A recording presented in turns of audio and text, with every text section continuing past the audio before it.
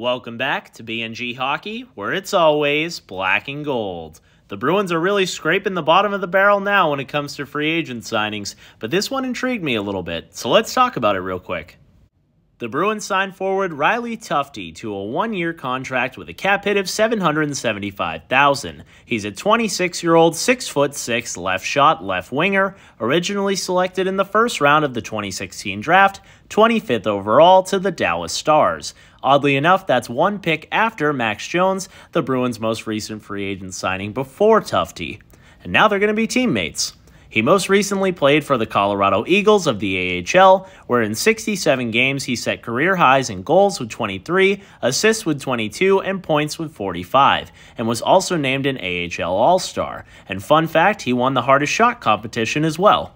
In 5 games with the Colorado Avalanche last season, he scored 1 goal, 1 assist for a total of 2 points. And his entire NHL career, he's only played in 18 games, scoring 2 goals, 1 assist for a total of 3 points.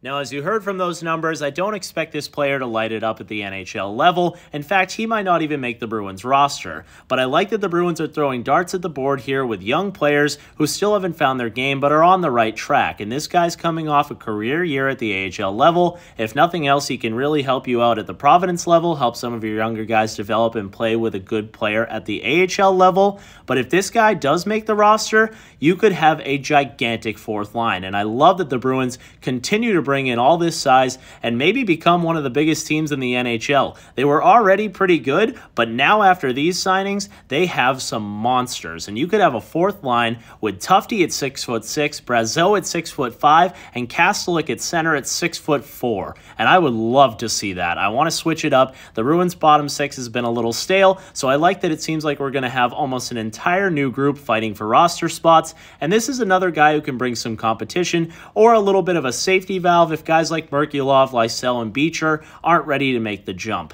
But I do hope that those guys are ready to go because I'd much rather see them blossom into the player I expect them to be than give a guy like this an opportunity. So I see him being like a Patrick Brown type player. He's always there, playing well at the AHL level for you, but he plays a couple games here and there. But you never know. It's another dart at the board for Don Sweeney and something I thought was worth talking about. Let me know your thoughts. Do you think Tufte's going to make the Bruins roster? Leave that down below in the comments. If you enjoyed this video, make sure to give it a big like, and if you haven't already, subscribe.